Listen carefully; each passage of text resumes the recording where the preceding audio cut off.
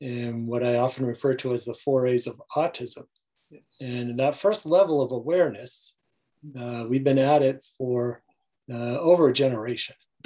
And we've gotten so good at recognizing autism that we see it in 1 in 54 people, or at least according to the CDC in Atlanta, which means there's an awful lot of autism. And what I tell educators is that if you don't have an autistic kid in your class, the numbers will probably catch up with you and you'll have one in the next. And what all this awareness does, recognizing autism at home, in the community, in the workplace, in education, in increasing numbers of autistic people reading about it and saying, well, gee whiz, maybe this is me. I better go get it checked out. And what my parents did, and I see increasing numbers of parents doing, and educators, is taking awareness to the next level, which is acceptance. The acceptance part has come very far. And, I think it is definitely an advocacy. Autistic advocates have done such an amazing job with that. And also the therapies, like you mentioned, that are listening and working in collaboration with autistic adults and younger kids too. Ourselves, we're also working in collaboration with autistic adults. We've got advisors that are autistic, and it's crucial.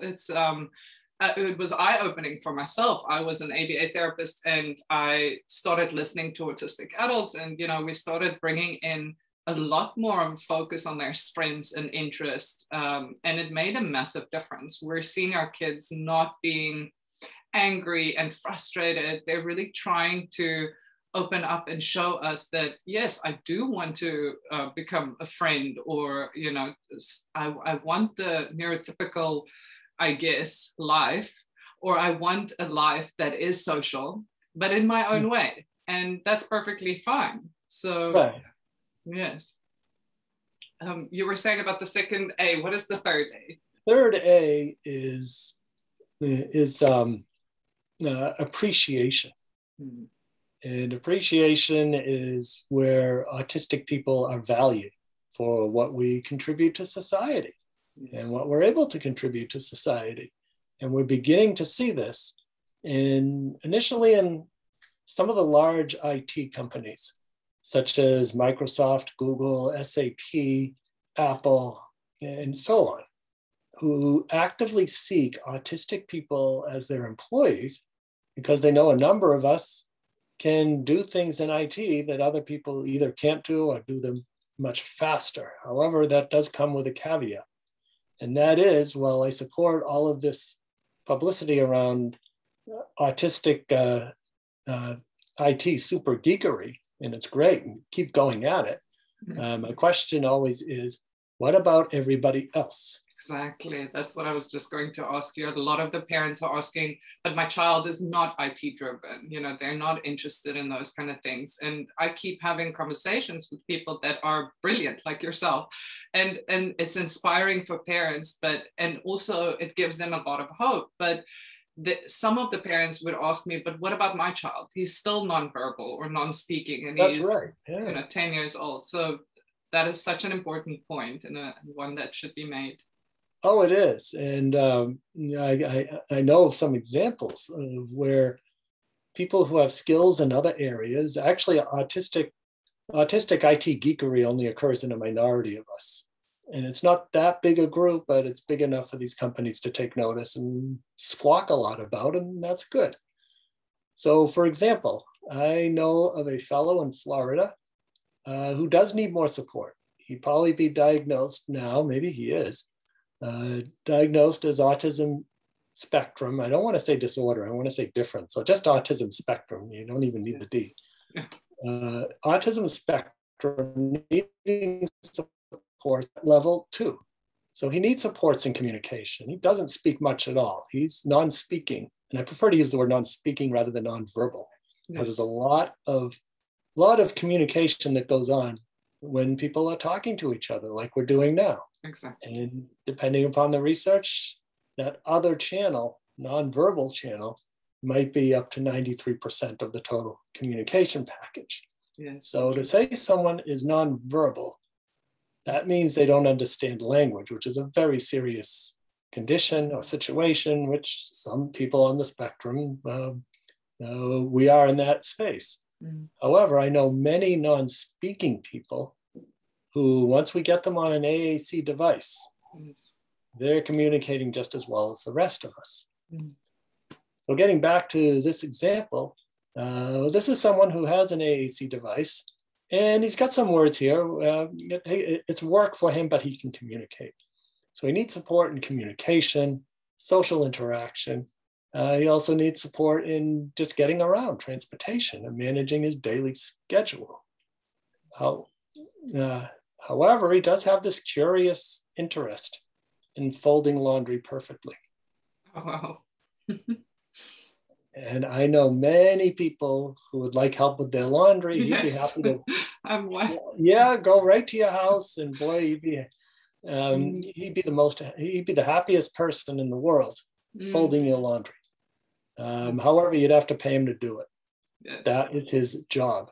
He spends all day in a hot laundromat folding laundry faster and better than anybody else.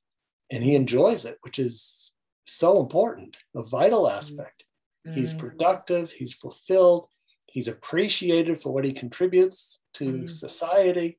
Yes. And what that suggests is that there's room for fulfillment, productivity, and meaningful employment for people all over the spectrum. Yes, and that's very important, just to pause on that point for a second, because I've worked in the field now for about 16 years, and some of the kids that I worked with that were very young, they're all grown up now, and I still call them my kids, but they're young adults now. And I believe that it's more of an individualized approach that you should take with individuals that are perhaps not so interested in IT or systems thinkers, because there's a group, like you said, Microsoft, Apple, SAP, that are interested in hiring these individuals. But what about those people that you were just talking about, the individuals that don't fit in that mold, I would say?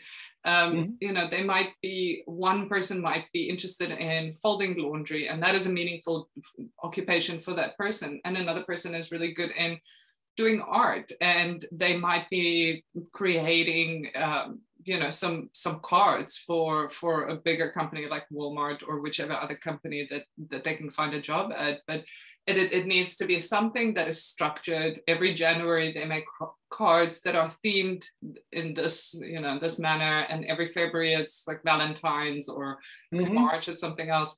And that could be something for that individual, but it is a very individualized approach, I feel like, for the individuals that don't fit in specific groups of interest, I think. Oh, there's huge diversity in autism. And it's possible that the diversity within the autism spectrum is even greater than the diversity outside of the spectrum, which is why I often say that when you've met one autistic person, you've met one autistic person.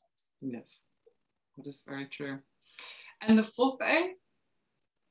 Oh, the fourth A, yeah, let's get to that. The fourth A is action.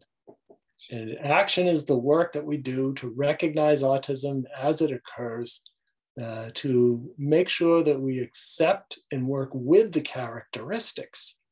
And what I mean by acceptance is you have an individual on the spectrum, you go outside, they melt down and engage in some pretty horrific behaviors. So we say, oh, they're autistic, just let them do it. That's the wrong type of acceptance. But acceptance is, well, first we're going to find out why this is happening. Oh, it must be sensory issues. That's why the child fails the Walmart test, which is you go into a Walmart or any big box store like that, and the kid melts down due to sensory overload. We're going to try to find other ways, either other ways to get what we need, or we're going to teach the child how to cope with being in a Walmart, possibly with ear protection, possibly gradually getting into it. Well, we're going to go into Walmart today. We're getting a carton of milk, and that's it. Yes. We're just going to Slowly. go and get one thing and go. And you as the adults are not allowed to change your mind. Oh, but we also need this. So let's just go over here and get it. You can't do that. Exactly. And some people will be able to tolerate and work with that. But for others, you can live a fulfilling and productive life without going into Walmart or a store like that. Yes. Anyways, so that's the work that we put into it. It also means using strength-based approaches